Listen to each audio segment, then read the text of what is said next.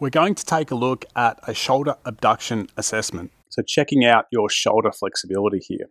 I'm going to stand with the feet roughly hip width apart. I'm going to contract our glutes, rib cage down, hands by our side.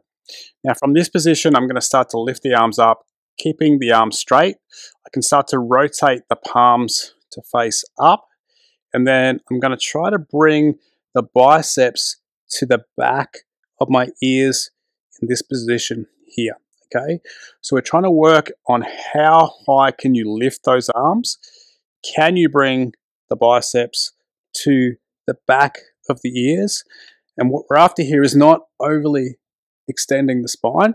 We're maintaining that very sort of neutral spine. Rib cage is down. You can see that I can push my head forward slightly and have my ears in front of my biceps, and then back down to the sides.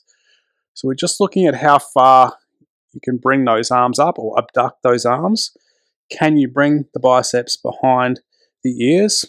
What we often see with someone who's lacking the shoulder flexibility, they might get to this position, the elbows might start to bend, they might have to lift their chest and arch their back, and we don't want any of that to happen. So really think about tight glutes, rib cage down, keeping the arms straight and just going as high as you possibly can. Another thing that often happens is the arms stay straight, but they come forward in this position here, which is perfectly fine. Like, you can still do the test like this, but what we're aiming for eventually is to get biceps to ears in this position.